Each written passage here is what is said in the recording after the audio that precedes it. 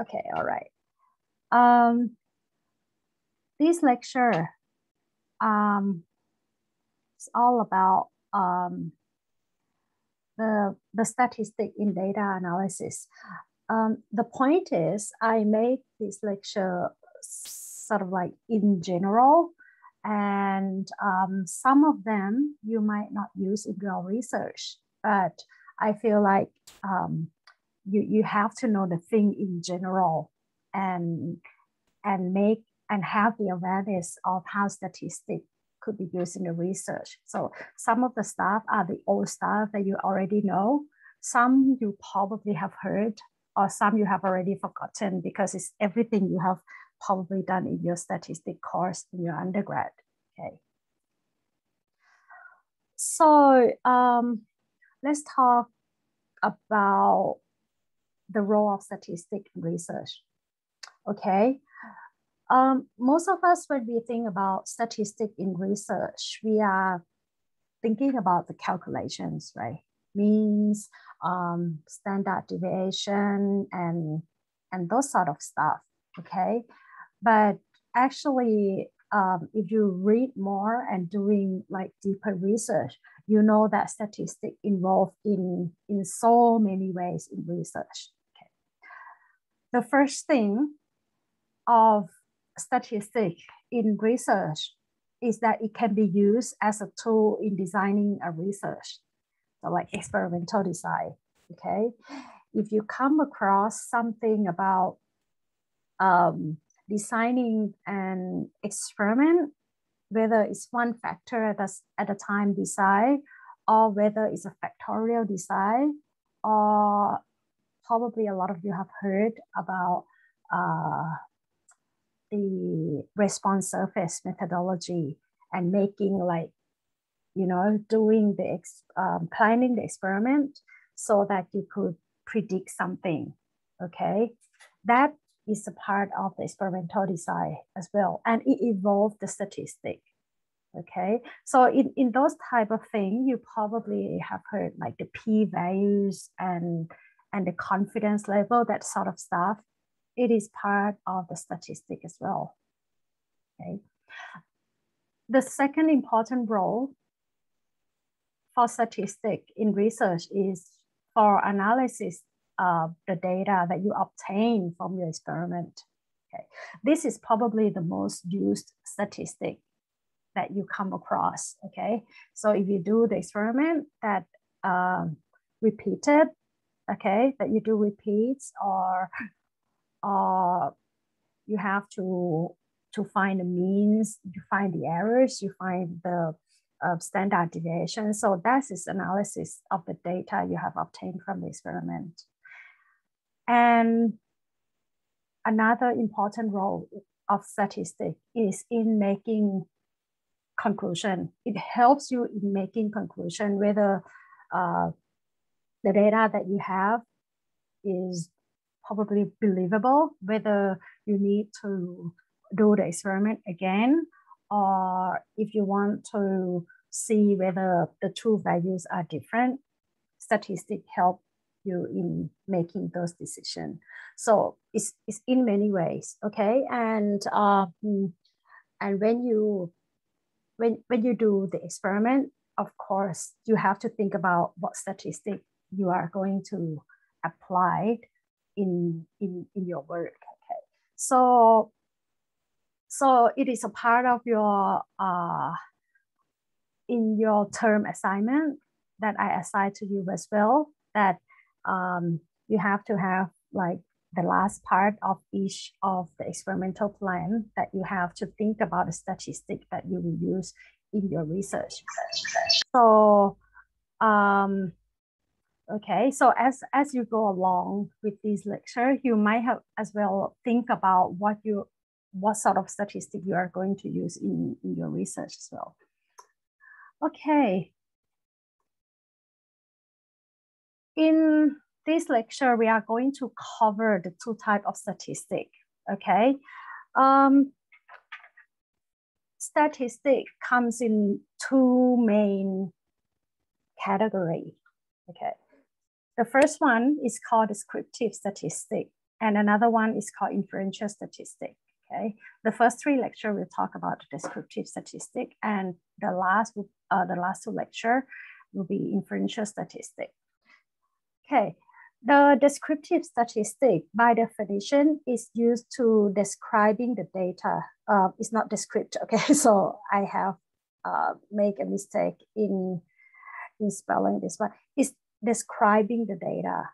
Okay. The way it describes the data is that it explains features of your data set. When we talk about data set, it means that like when you do the experiment, you have values from different factors that you vary in your experiment, or the repeats that you do in your experiment. So descriptive statistic used to explain certain features of data set, and that is what we are going to include in our lecture of what are those features. Okay. The point is that descriptive statistic only interests in the set of data that you have. It doesn't extend the conclusion, the same conclusion to the general population. So that means that it only explains the values that you have in your hand. Okay, you can't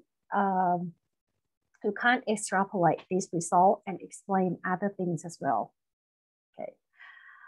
The second type of statistic that we are going to cover is the inferential statistic. Okay, inferential statistic is the study of the statistical samples. That means that it's a representative of the population. So that's the second half of our lecture. It can generalize what you obtain from the sample that you select, and you extend this to the population. Okay. And information on population is not reported as number. So basically, the difference between descriptive statistic and inferential statistic, really, if you want to think about it, it's the descriptive statistic will have some sort of numbers, okay? But inferential statistic will be something of the statistical test, where you have the null hypothesis, the alternative hypothesis, and you have to calculate like F values or the P values. That sort of stuff is the inferential statistic. All right. So, what I'm going to say also is that with the COVID, okay, the research they do about the COVID situation that you probably come across in some of the media, they are involving, right, the P values, a group of populations, many of statistical samples, and then they make a conclusion that, okay, making giving this vaccine versus that vaccine, whether which one is better or whether they have a similar result. So that type of thing are inferential statistics. Okay. Okay, now let's move to a descriptive statistic. Okay, our first three lectures.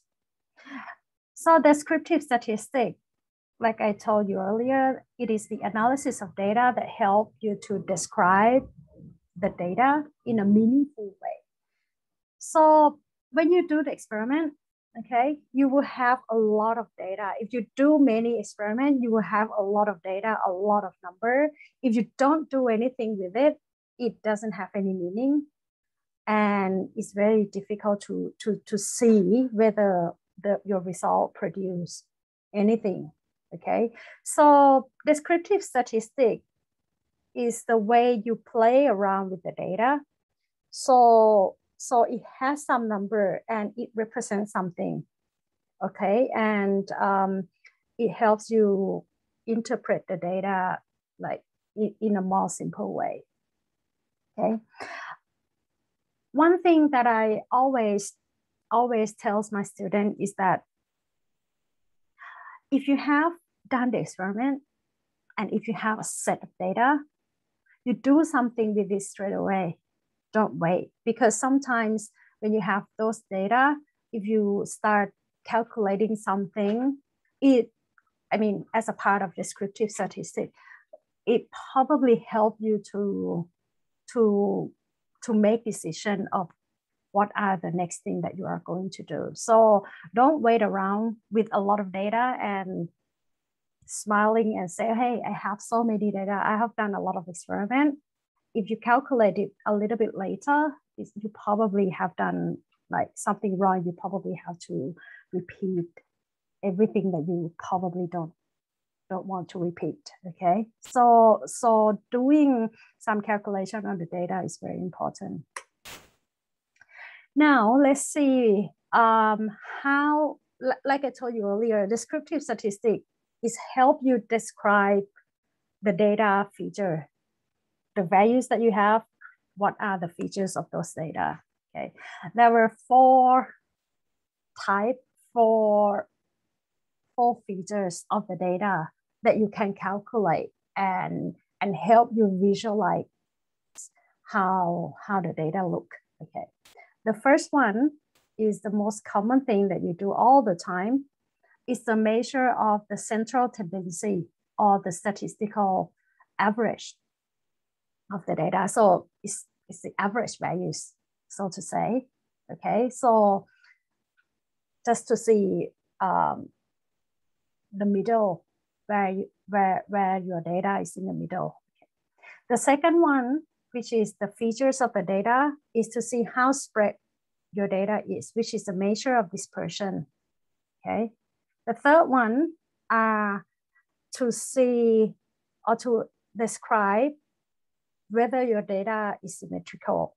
This is important because it will relate to the inferential statistic. So whether you have a normal distributed data or whether you have left skew or right skew and those sort of stuff. Okay. The last one is the measure of relationship or the correlation. So to say, it's how X relate to Y and the R square. Okay. So basically, these are the four features of the data that you use as descriptive statistic to explain. Okay, so today we probably just look at the first two features of the data, which is the statistical averages and the dispersion of the data. Okay, this is like back to your high school day. Okay, there were several numbers that help you, that actually explain the central tendency of your data. So the first one is the mean. This is what you are most familiar with. Okay, the mean is the average. Okay, so if you have a set of data, one easy way for you to describe that data is to find the mean of those data. So the mean is the arithmetic average. Everybody knows how to calculate means. Okay, and there were two types of means as well. Okay, the first one is your normal mean. That means that you have numbers and then you averages them. Okay, I don't put the formula or anything in because it's a common thing already. Another way you calculate the mean is the weighted mean. Okay, this is the way, just like you calculate the GPA. Okay, your GPA, it doesn't only depends on what grade or what level that you get. It's also taken into account the number of credit of that subject. So you don't want to get a bad grade for the high credit subject, that kind of stuff. Okay, so think of it as the way you calculate your GPA. Okay, why do you have to bother having two type means? Okay, normally you are fine with a normal arithmetic means, but in some situation if you want to find the mean and that you want to weight it a little bit differently, then you put the weight in. Like, for example, one obvious example I could think of is when you presenting your seminar.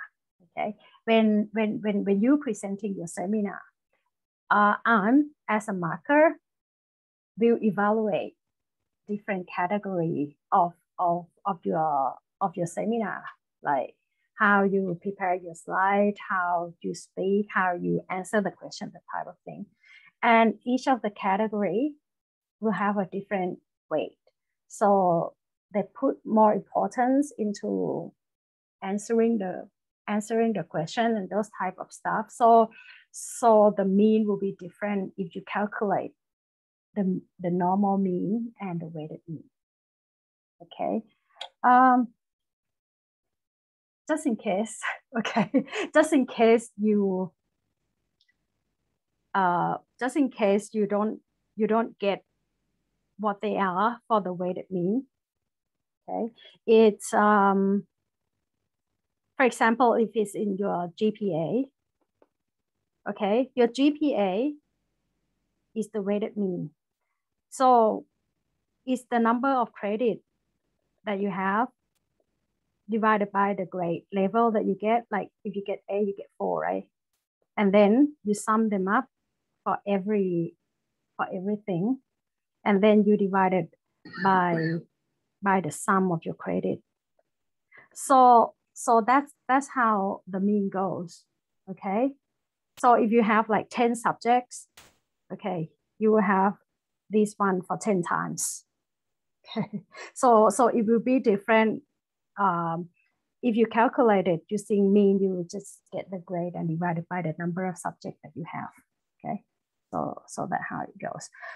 And of course, arithmetic means is the most common measure of central tendency. It's probably be the first one that you are thinking about when you have the data and then you want to calculate something, maybe mean. That is the first thing that comes across. Okay.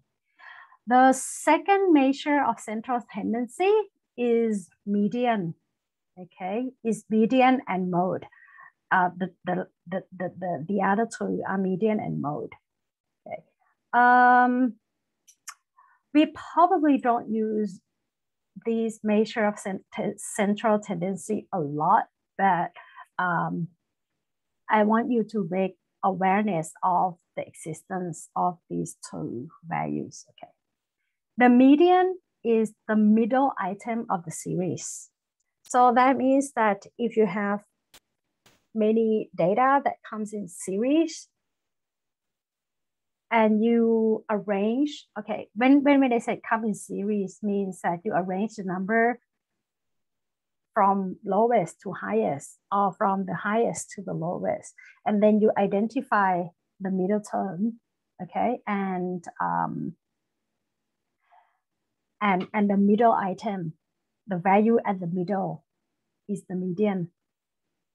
Okay, and but if you have like the two values in the middle, you take the average of the two, and that is your median. Another one is the mode. Okay, mode is the most frequent values in series. Okay, so basically the mode is the number that occur the most frequent. Okay, and it is useful in study of population size. I don't remember the Thai word. Okay, for the median and mode. Mean is ค่าเฉลี่ย, right? Who remember what is median and mode? The middle item. Anyone, the Thai student, does anyone remember what they are? I know that one is มัธยฐาน. I think it's median, right? Yeah, median is มัธยฐาน. and mode is, I think mode is something, let me find, I forgot to prepare the Thai word for this one. Mode is ฐานนิยม so it's มัธยฐาน and ฐานนิยม okay, so ฐานนิยม which is something that occurs the most frequent, okay. Now let's see some example, okay. For now I want you to participate in this one, okay. Let's see the first question first, okay. With this one I need some response, okay. Okay, some example of the central tendency. In a convenience store, if the seller wanted to see which item was the best seller, what type of the statistical average or the central tendency that the seller wants to use? Is it average? Is it median, or is it mode? You can type in the chat and let me know which one you think is the statistical average or the measure of the central tendency that you are going to use for the first one. You don't have to turn on your microphone, but just type in what you think is the answer.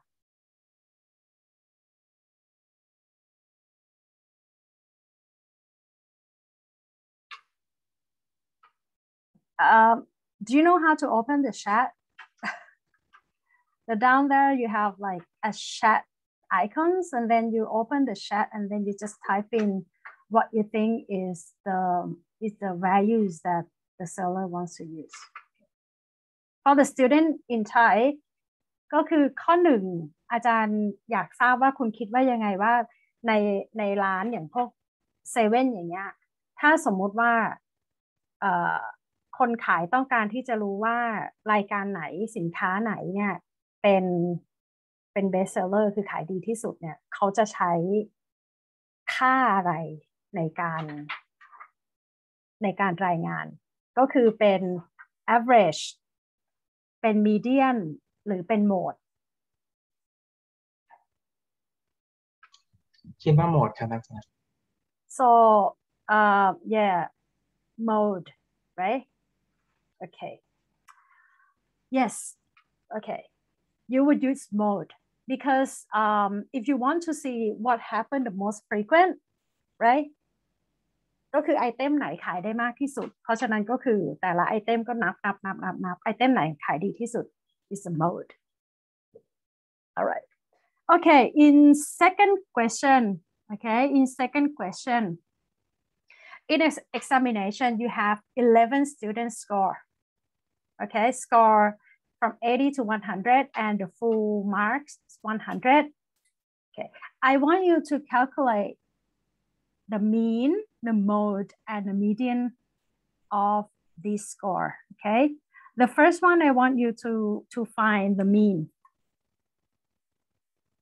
Okay, you can try to calculate and type down your answer.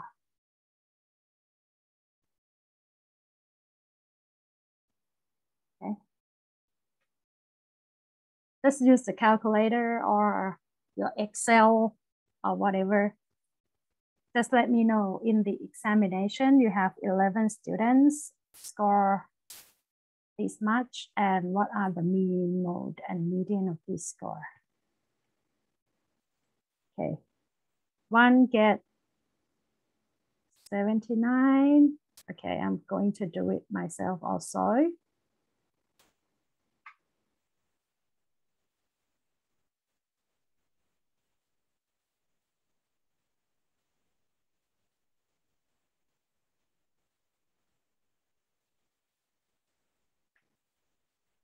All right, okay. Most of you got it right, 79, okay? So you just add every items up and divided by 11 students, right? This is a normal mean. Now, next, can you determine what are the mode?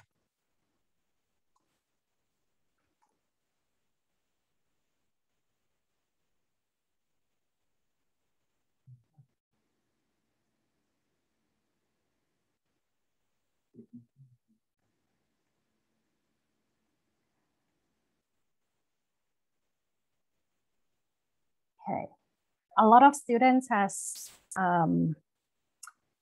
the answer already. Okay, so yes, I think everyone got it right. It's 70. So basically, what you need to do is finding the mode. You have to start like doing things in series. Like the first one is 60, 64, and then what do we have? 70, three of them, right? So you have 70, 70, and 70.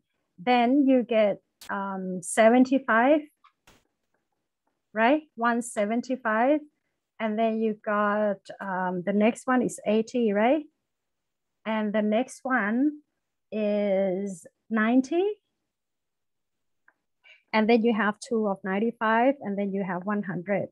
So the 11 students, so you 1, 2, 3, 4, 5, 1, 2, 3, 4, 5. Okay.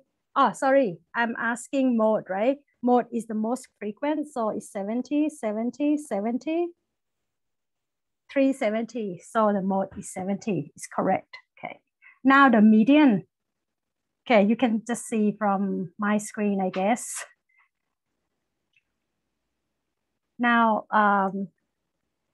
for the median, since the median is the middle, right?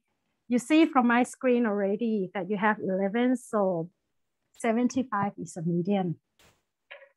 Okay, so the point is that for the median, you have to arrange things in series from lowest to highest or highest to lowest, and then just count them. Okay.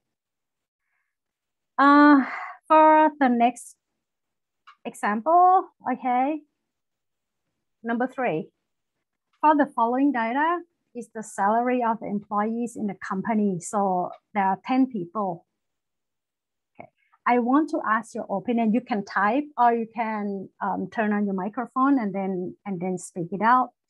Discuss if this was appropriate to use mean as a representative of the data. Okay, so basically in this example, we have 10 staff and each one has a different salary. K is 1,000. So 15K is 15,000. Okay, 14K is 14,000 baht, maybe. Yeah. My question is that, is it appropriate that we use mean as a representative of the data สำหรับนักศึกษาไทยนะคะก็คือว่าอันนี้เป็นตารางเงินเดือนของพนักงานในบริษัท10 คนนะบริษัทนี้มีพนักงาน10 คนอาจารย์ต้องการอยากจะทราบความเห็นเราว่าถ้าสมมุติว่าจะใช้ค่าเฉลี่ยในการเป็นค่าตัวแทนของเงินเดือนเฉลี่ยของคนในบริษัทเนี้ยอาจารย์อยากจะรู้ว่าเราคิดว่าเหมาะสมหรือเปล่าถ้าเราจะใช้ค่าเฉลี่ยผมคิดว่าไม่เหมาะสมครับทำไมคะทำไมถึงคิดว่าไม่เหมาะสมคือมันจะมีเงินเดือนที่ได้สูงมากๆเลยครับอาจารย์ผมคิดว่าตัวที่เหมาะสมน่าจะต้องเป็นฐานนิยมครับอาจารย์Okay, so for those of you who your friend just answered that it's not appropriate to use mean as a representative of the data because there were like extremely high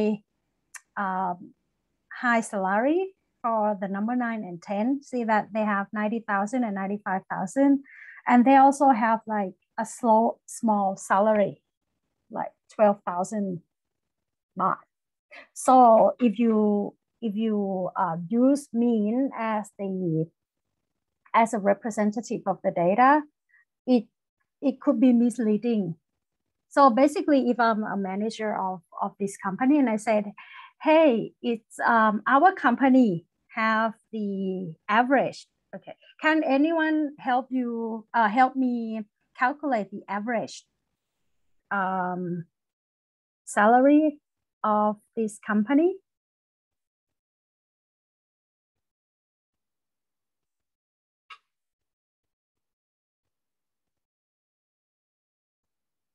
Anyone help me with that, please? So we have 10. So the average, okay, I calculate the average. This one, the average is 30.7K, which is the mean, the statistic average. So if I'm if I'm the manager or if I'm someone who talk about this company, that, hey, this company, the employee of this company has the average salary of 30,700 baht per month. It's very misleading, right? So if I say, okay, we want to hire someone to work with us and our average salary is 30,700 baht. It's very misleading because most of the people doesn't actually get to like about half of the number that I said, right?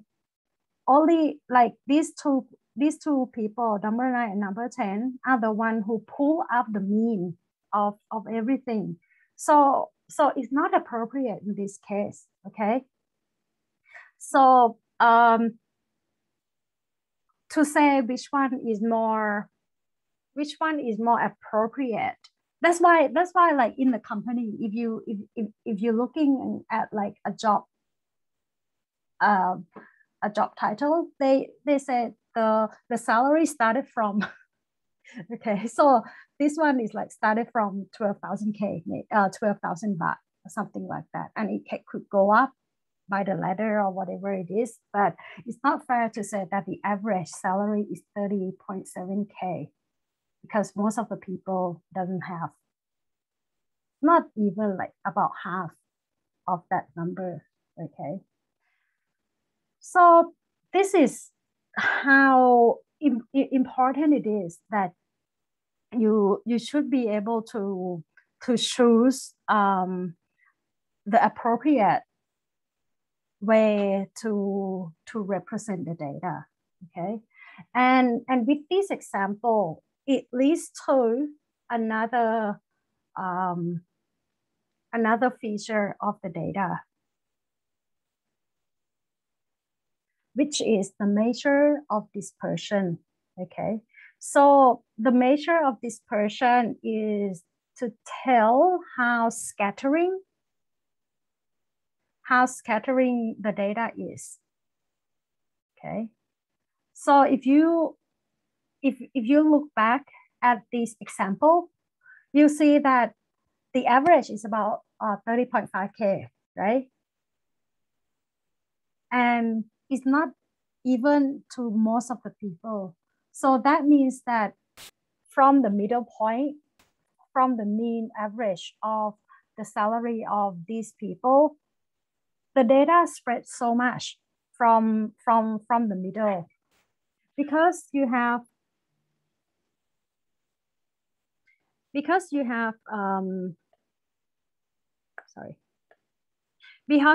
30.7K here, and the lowest you have is 12K, and the highest you have is 95K.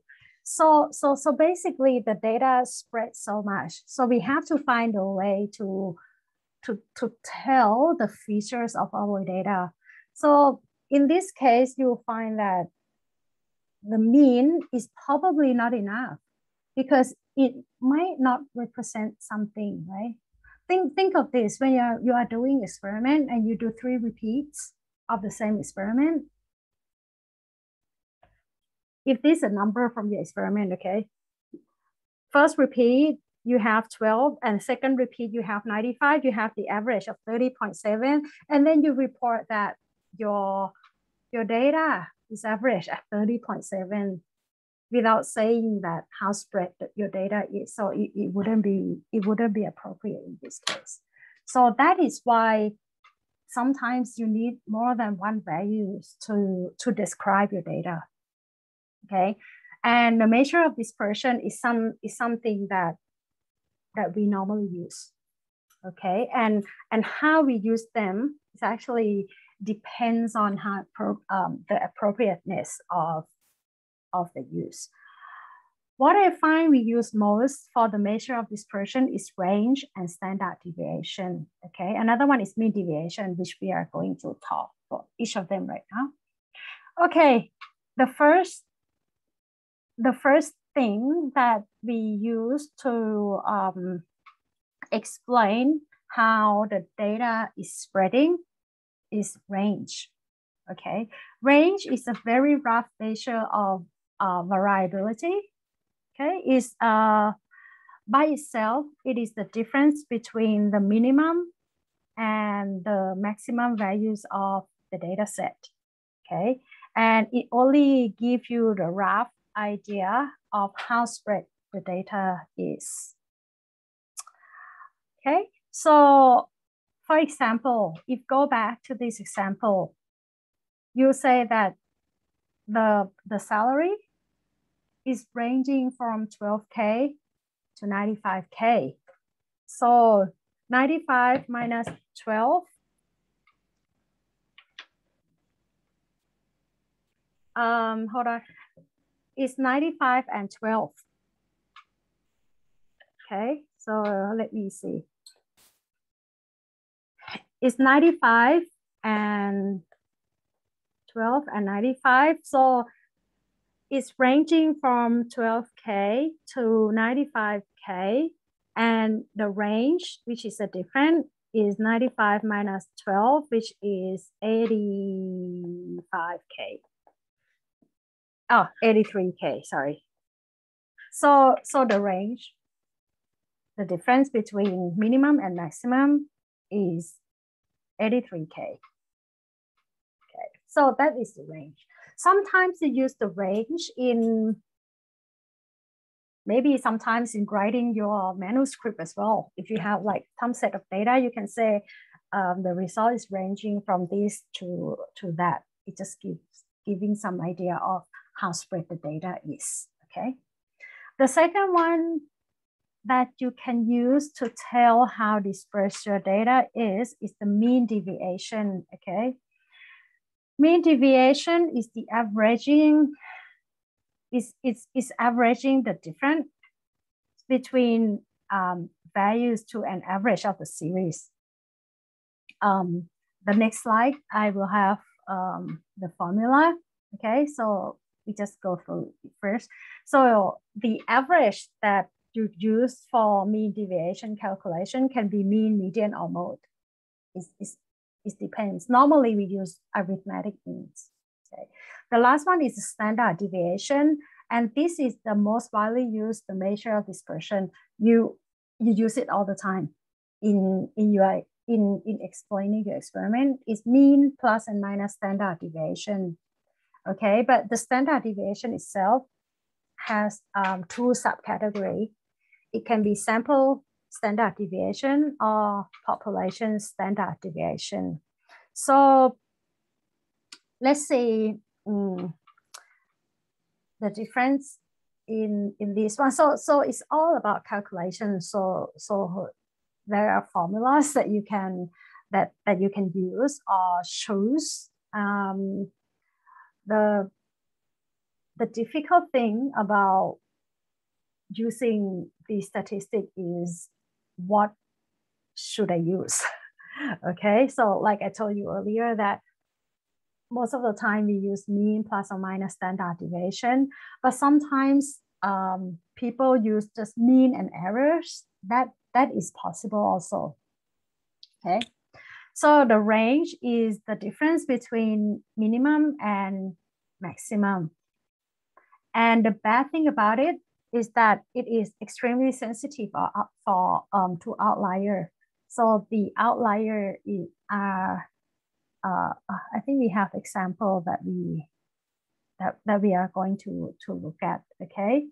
And explaining using range, since it is sensitive to outlier, if you have some data which is within like a very narrow range, but you have only one data that is like far different, your range can be can definitely become sort of like high, like wide range.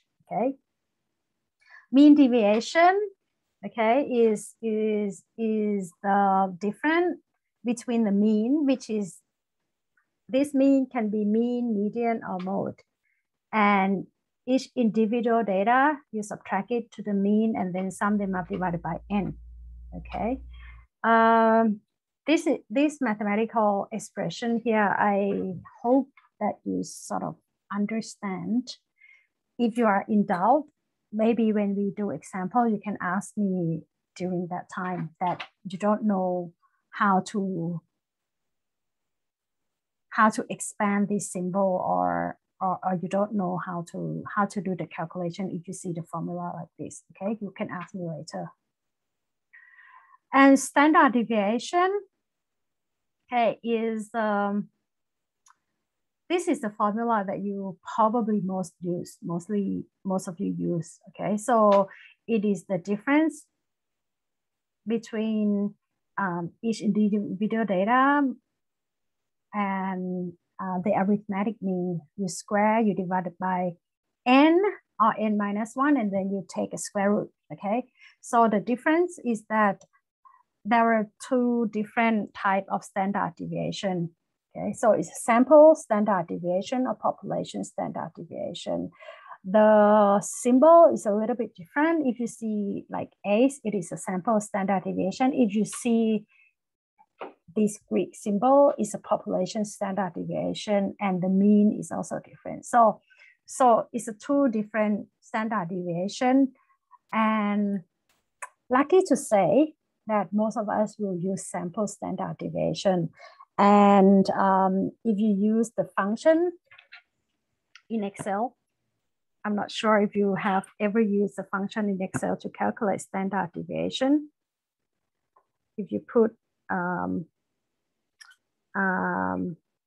in the cell, if you put STDEV and then the range of data there, you get the sample standard deviation.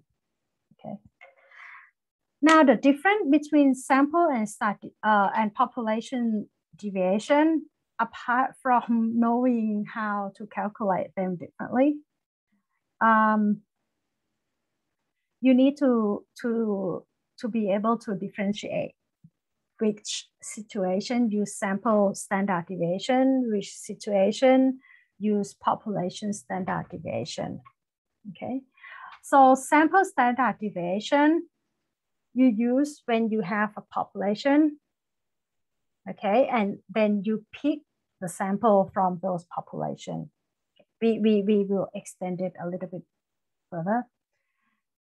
And for the population standard deviation, okay, we're talking about a larger population, okay, and we draw the sample from that larger population, okay, and then you don't pick each individual, unlike the sample standard deviation, where you pick the individual. The population standard deviation, you think about the entire population, and then you take this portion of sample, okay? And then if that is your experimental design, that your experiment is doing something like this, you have to use population standard deviation. But like I told you earlier, that lucky that most of our work will use sample standard deviation. Okay, before I go a little bit further, let's see how to differentiate between these two, okay? In this one, okay, there's two little question down there. A teacher wants to set an exam to two students in a class. She wants to summarize the results in terms of mean and standard deviation. What type of standard deviation should she use? And another question, maybe it's easier if you see the two questions at the same time. The second example is a researcher recruit male aged between 35 to 45 years old to investigate the level of cholesterol as a marker for heart disease. What SD would be selected in reporting the results? Okay, so I want you to think or guess, okay, which case would use a population or which case use sample standard deviation. Okay, you can type in the answer like this. If you think the left-hand side, you use population standard deviation, you can say POP. And then if the right-hand side, you think it is a sample standard deviation, you can put SAM, or if you think the left-hand side, you use sample standard deviation, and right-hand side, you use population standard deviation, you can just type down in the chat, okay?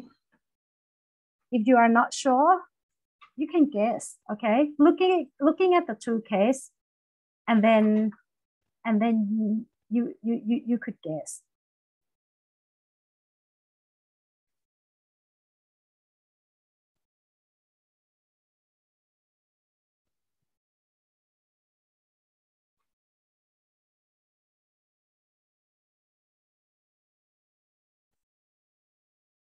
Okay, I give you